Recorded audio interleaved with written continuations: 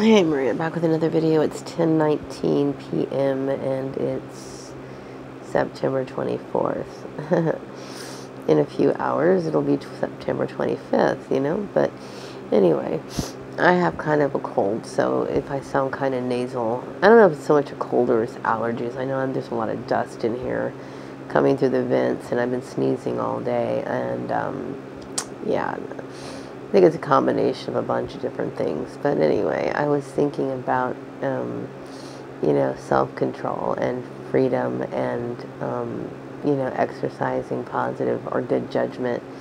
And, you know, I think some people think that because somebody wants to be autonomous or they want detachment from families that are controlling, they think, well, you just want to do whatever you want to do, and it's an act of rebellion.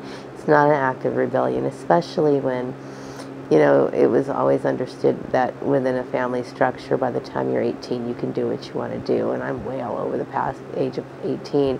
And I also, you know, have the same idea about my son. Like, my son's an adult. He can do what he wants, and everybody should have that right to do that, you know. But some people, some people abuse their freedom. Like, they do things that are, I don't know, some people do things that are immoral. Some people do things that are hurtful to other people. Some people, you know, act in a way that's destructive, you know. And just because, you know, I would say that everybody knows Maria, she doesn't do much. And even if, let's just say, for example, gang stalking didn't come into my life, I would still not be interested in, you know, doing anything that's like, I don't know, something that's going to lead to something that I would regret, you know. I mean, everybody makes mistakes, but I think I've pretty much learned all my mistakes in my earlier years, although I have made some mistakes in my adult years. But I don't think it's anything that warrants, you know, all these people like jumping on my shit and trying to prevent me from living the life that I want to live. I think that my goals, my aspirations, and my lifestyle are actually pretty good. I'm not trying to compare myself to other people, but, you know, I guess some people are just used to having someone to, you know, connect with. You know, I don't have like family obligations or attachments or anything like that.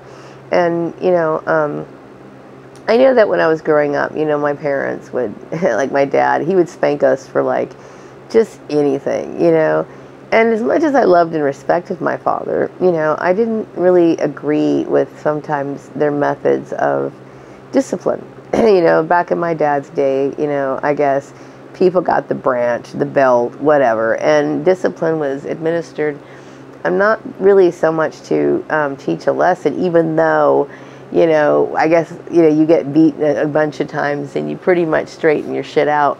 No, but you don't really learn a lesson. Oftentimes it's, you know, the parents are just venting their frustration out on a kid, and it's not really done out of, you know, providing proper guidance, you know. Really, proper guidance is like, you know, if a kid does something, you explain to them why it's wrong, you know, and you try to understand or you try to make them understand why they should feel bad for what they've done and try to correct the behavior. Oftentimes people just immediately, you know, get out the belt. And like I said, you know, even as a child, I disagreed with that. Now, there are sometimes like the punishment should fit the crime, you know, to where, like, you know, let's just say, for example, your kid does something really bad, like, I don't know, threatens another person's life, okay? Obviously, you need to, hopefully, you know, your kid is already had that, you've already had that discussion with your kid, you know, when he was young or whatever, that you don't, you know, inflict harm on other people. But if they're at the age where they're like, you know, old enough to know the difference between right and wrong, after you have given them that lesson and they do it anyway, then sometimes, you know, you have to lay out some form of physical discipline if that's the only thing that's going to get it through their head. You know, you have to, I guess, you let the punishment fit the crime and use discernment before you, you know, administer or you hand out some form of discipline. But whatever it should be done, it shouldn't be done because you are frustrated. It shouldn't be done for that reason. It is supposed to correct the path of whatever that kid is on, and it's supposed to be a lesson to better the child, you know. So I mean, you know, yeah, I do like, and I do like to be autonomous in my decisions, and that's what freedom is about. That's what you're supposed to have in life, okay? You know, of course, when you're in relationships and stuff like that, that's something that you have to discuss with, you know, whoever you're involved in. Like, for example, if I was in a relationship, I would probably talk, you know, say certain, or talk about my issues before I actually do it. But, you know, I think what I do with my freedom is actually, I can't say I'm doing anything constructive right now, because pretty much all I'm doing these days is sitting here stressing out, worrying about this, that, and the other thing, and I'm depressed, okay? But let's just say, for example, gang stalking never happened. I probably would be pursuing my goals and doing what I needed to do. And I would be doing it with a clear head and feeling, and I would have progressed further than where I have gotten now. But I've always had some sort of blockage, some bullshit, something going on, okay? But like, if all of this stuff wasn't going on, that's exactly what my focus would be on.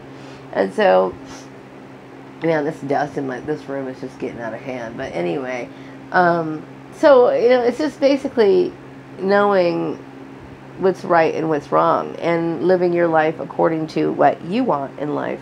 And that's the way you're supposed to live. I know a lot of people get caught up in you know, the opinions of other people, and you have to take what they have to say into account.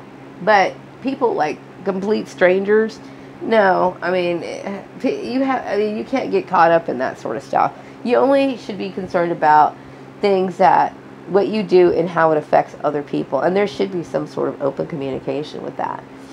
So, you know, I'm not a rebellious person, you know, and I would hope that people would be smart enough to see that, you know, just because I don't want, you know, a former boss dictating my life and telling me how I'm supposed to live. That's understandable, okay? Because some people cross boundaries or overstep their boundaries, you know, where it's just not appropriate in the first place. It's like, you know, that's like me going across the street to my landlord's house and telling her she needs to change her hair color. She needs to be brunette.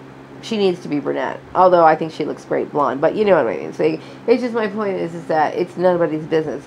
And, you know, unless, of course, somebody asks you certain things, then you kind of could discuss certain things or talk to these people a little bit differently. But it's all about knowing, you know, setting boundaries is basically what it is. And I have the right to set them, you know. So I'm upset about, you know, choices, you know, or people imposing their crap on me. I do. And it's not. Anybody who would think that it's an act of rebellion to stand up for your rights, you know, if they think it's an act of rebellion, then something is wrong with these people. You know, it's like everybody should have the right to live their life however they want, as long as they're not hurting other people.